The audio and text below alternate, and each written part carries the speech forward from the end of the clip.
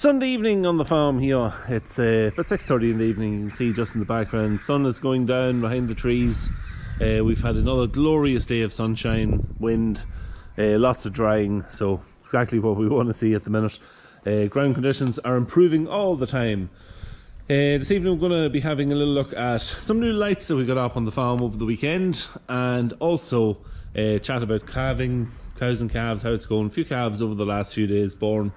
We'll have a look at those shortly, but we're here now at the meal shed, which we've turned into a calf and cow holding area. Maximum we've had in it is about, I think we had 9 cows and calves in it at one point, which was fine, worked out well. A lot of bedding on it, you're continuously bedding all the time. There's only 4 in it at the minute. You can see the front of it here is a little bit mucked up where they're eating, but up the back there's lots of straw, and you know, it's when there's 4 in it you don't have to bed them that often. So, but yeah, everything is working well with it. Happy with how it's playing out. I'd love to have another couple of pens, or another couple of areas the similar size to this, to be able to store cows and calves in. It would be very useful. But anyway, excuse me. Lighting, new light went up here over the weekend. Our electrician was out on Saturday and he put up a high beam light, so I don't know whether you can actually see it up there. You can see the white of it, but yeah, a high beam LED light.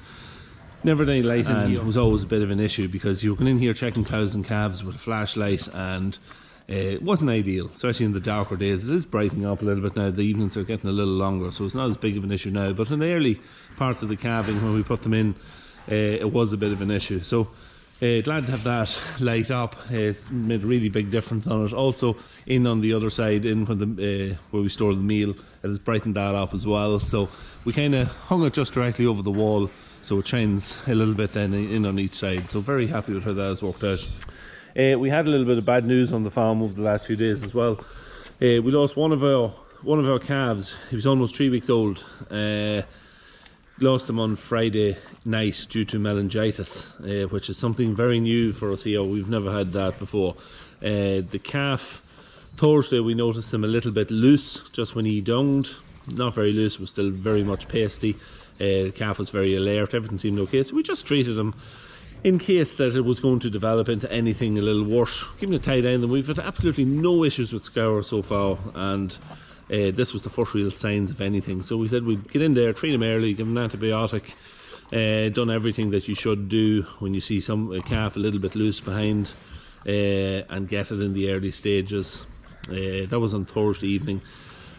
Friday morning, calf was still a little bit loose, still pasty. It hadn't really deteriorated anything. So, and he was up drinking the cow as well, which was always a very good sign, and very alert. Treated him again, and we let him sit for a number of hours. We went away and done our daily business and working away at whatever other jobs was going on. Came back on Friday afternoon around 3:30, 4 o'clock. Checked him, and the calf had deteriorated in a big way. He was laying down, couldn't get up, head outstretched. So knew this wasn't right. Rang our vet, into the vets with him, and diagnosed straight away as having meningitis. So they treated him what they could do. They thought he might come back out of it. They said it was early enough meningitis. They said it was diagnosed early enough, the meningitis, that he should recover. He didn't recover. He was dead within 5 hours. So bit of a pain when that happens, especially when you get the calves out okay, but these things happen sometimes. So anyway, we'll move on from that. We've had lights that we've had done. We had this light here put up. We also put a few more lights up along here. Loading cattle in, you're usually loading them early in the morning when they're going. It's dark. We had one LED light up along the side here, so we put up 2 more further down, so more or less the same wattage roughly, and it's a good job. I have a little bit of footage I took last night of it there. I'll stick it up, and you can see it really does brighten the whole area here for loading and checking tags and all that kind of stuff early in the morning if you have to do it. So that was that. Moved on, then we'll go on inside and we'll have a look at the lighting that's been done in here. So in the calving shed now, and we've these pens here have been all cleaned out. You can see there's one of them here actually hasn't been bedded yet, but yeah, they've all been cleaned out. I did get a bit of footage cleaning out the back pens in the middle of last week, and these here then were cleaned out then just at the end of last week. So yeah, it's great to have them all cleaned out. It's the first time they've really been cleaned out since the calving started. We did clean, I think we may have cleaned these pens here out once, apart from early on in the calving, but it's the first time the back ones have been cleaned out, so it's great to have them cleaned out. And it's all new straw. Everything was relimed. You can see the lime around the walls as usual.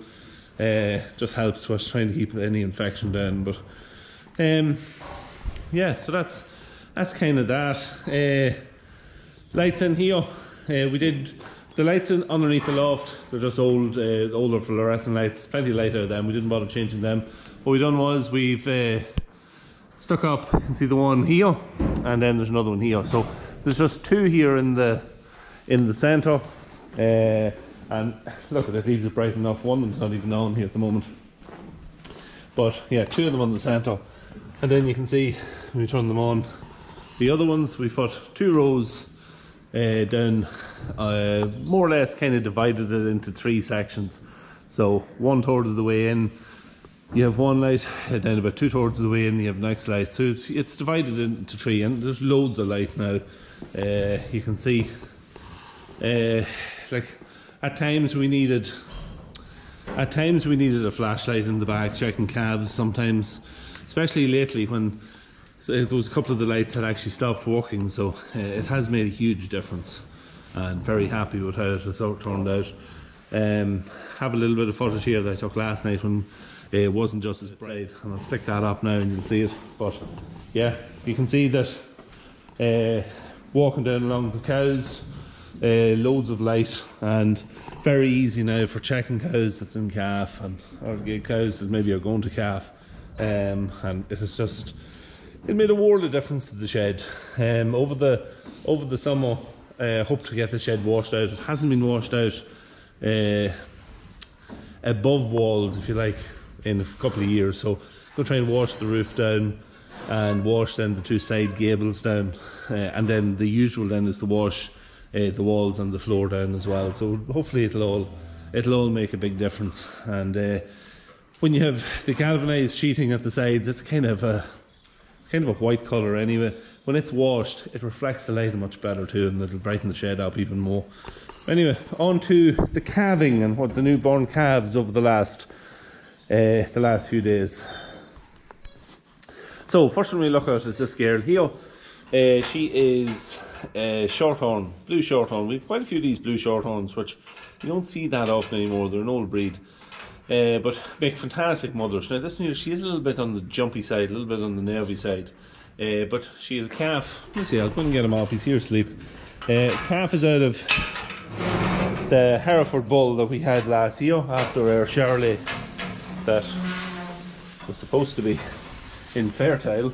He turned out not to be infertile after we took him away from the cows. Yeah, this is one of the shorthorn Hereford cross calves. Now, a lot of shorthorn on him. You see there's a lot of white in him, but nice calf. He's all the Hereford traits. The legs wouldn't be as big as the Charlie is. He's a little bit smaller as well, but he's grand. He'll grow into a nice calf. This is actually a half a calf, just from memory. I think, yeah, she's a half a calf. So might even keep her on maybe as a replacement, because her mother's not a massive cow. She's quite small if you look at her there. Now, she's a bit nervous, but fantastic milk. You can see her there. Look, these shorthorns, they were an old dairy breed at one time. So they usually are very good mothers. Lots of milk, and fairly quiet as a rule. As I say, this one here is a little bit on the nervy side, but you can work with her. So that's all. When I've looked at the next one. Now, Sven with the next one, if we can get him to stand still. He's here dancing around the pen. No mistake in this guy. He wants to play with me. Yeah, no mistake in this guy. He's certainly got the Hereford breeding in him. We can't actually stay with him. He's doing so much dancing around the place. But yeah, fantastic form. He was only born last night. Very playful calf. and he seems to be taking quite the shine to me here. I don't know whether he wants to hit me or play with me, but yeah, great form. And again, another one of the old shorthorn breeds here.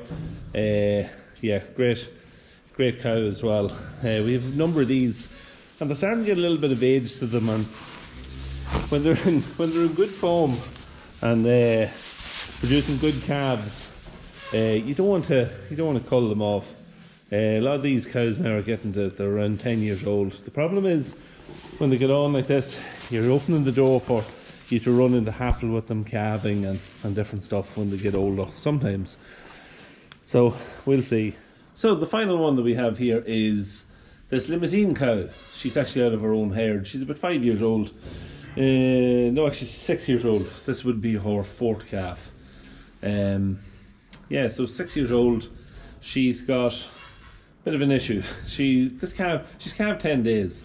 Her and the calf are actually, they've done their time here, which is our routine. You know, you do a couple of days, up to 24 hours here if we can in one of these 4 pens. We then move them across into we have a pen out here that'll hold 3 cows, 3 calves in front of the silage pit, so they do a few days there. And when the time is done there, then they move straight across over into the meal shed, and at that stage they're 4 or 5 days old and old enough to get in and mix with the other calves, a wee bit of strength to them. So that's kind of the idea in that. So this girl had been through all that whole regime and was over in the meal shed. A couple of days into the meal shed, we noticed that she was losing a bit of condition, but that can happen sometimes with a cow and cow when the cow calves. You know, maybe for whatever reason, it takes a lot out of them. Could take them a week to recover. It's just normal.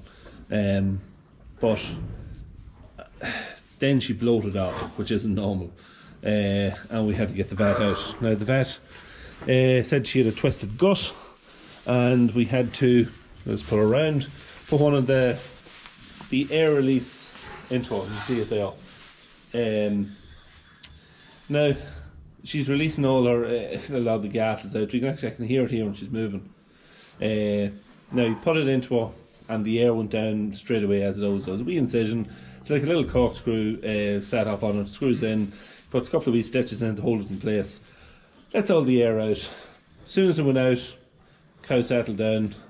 She started to eat. She had a bit of meal that night.